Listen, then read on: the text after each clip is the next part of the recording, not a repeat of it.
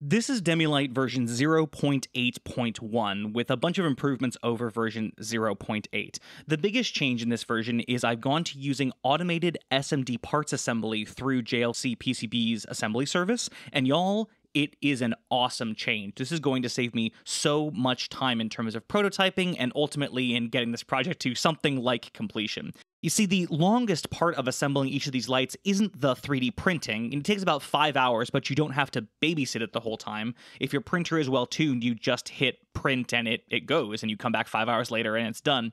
No, the longest part is actually assembling the components onto the PCB. Doing these by hand with all these little 0603 passive parts and this TQFP package, which is the processor, took between 1 to 2 hours, depending on how much errors I made and how much rework I had to do. Now that I've moved to automated assembly, the boards come to me with all the surface mount parts pre-attached, so it's just these through-hole components and connectors that have to be taken care of at my end. I am so excited that this worked. I cannot believe that these just came out of the box working and functional. Yeah, look at that. Ooh, it's blinking.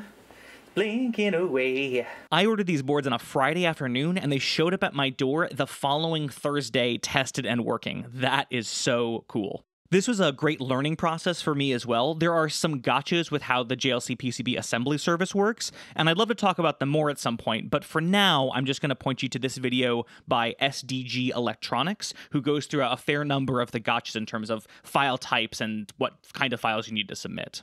So, what else has changed in version 0.8.1? Well, there's a fair number of changes to the 3D printed files. I went back and lined up some of the holes in the base with where the connectors actually go on the PCB. That seemed like a good idea. I also am experimenting with some little clip-in-place tabs to hold the two sides of the body together, but at least on my printer, the walls of this little tab were so thin that they snapped off almost immediately, so that needs another pass.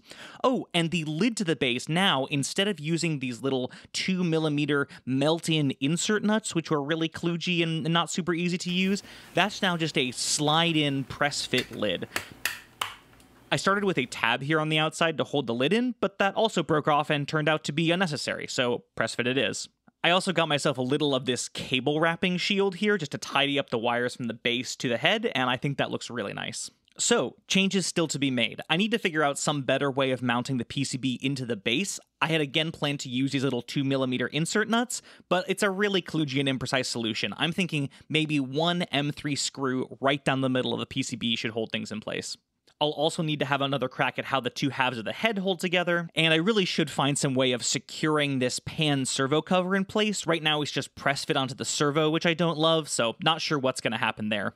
I'm really starting to build up a little menagerie of past versions of this light, which just sit on my wall to remind me that nothing is ever going to be perfect, but it's always good to do just one more revision to clear up some of these issues.